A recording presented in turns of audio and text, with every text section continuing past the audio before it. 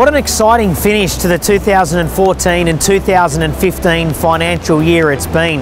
The Cooley team has conducted in excess of 100 commercial property auctions over the course of the final quarter, and it's incredible to realise that we achieved a clearance rate at 71% across these commercial auctions.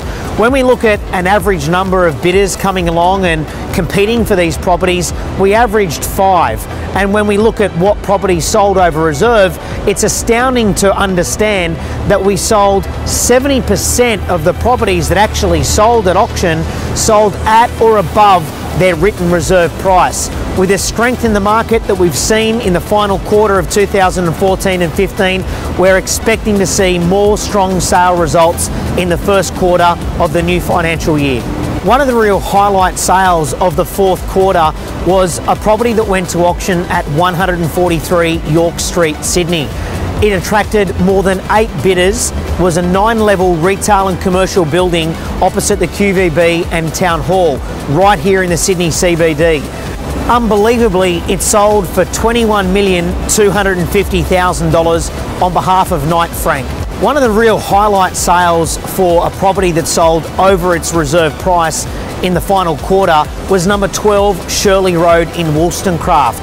Incredibly, a reserve was set at $3,250,000 and we sold this property for $5,500,000, 69% above its written reserve price. Now, this was a Sydney Harbour foreshore development site, attracted 5 interested parties and was marketed on behalf of the team at Colliers International.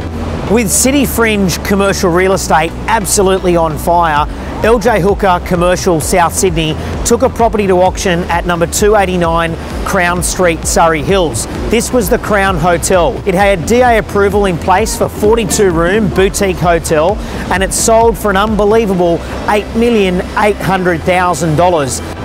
Our industrial property auctions have really been going from strength to strength. Number 50 Allingham Street in Condell Park went to auction on behalf of the team at Commercial Property Group in Bankstown. Auctioneer Hugh Hanrahan achieved a sale price at $2,720,000. As we turn the page in the 2014 and 2015 financial year, we are really excited about what's in store in the new financial year. Thanks for joining us for our commercial property auction market wrap.